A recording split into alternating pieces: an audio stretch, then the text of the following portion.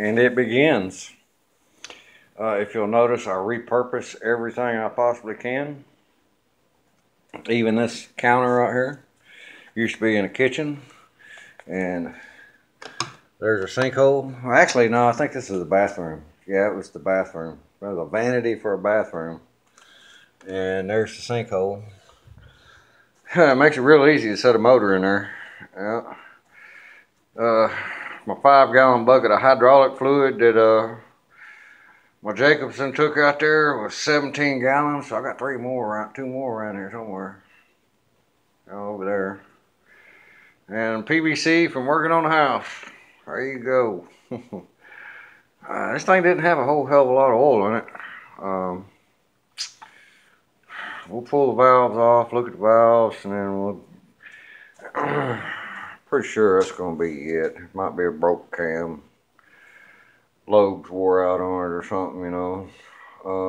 There's that possibility of blowed rings. Oh, that's kind of grimy. We will know later. I'll take this thing completely apart and we'll see. Well, first I'm going to just pop the valve cover off, you know, and watch the valves. Give me a good idea of what's going on there. And then after that, well, it's more than likely going to be pull that head and get ready to replace the rings on it. Yeah, fun. Because that's fun.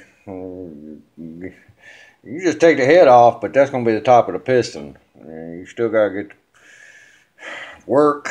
That's what it is, because this is all together right here. The block and the cylinder is all together. So it's going to be a job. Alright, y'all. Peace. It ain't like pulling jugs off. Them so damn old, though. You know. Remind me of old Harleys. Long time ago.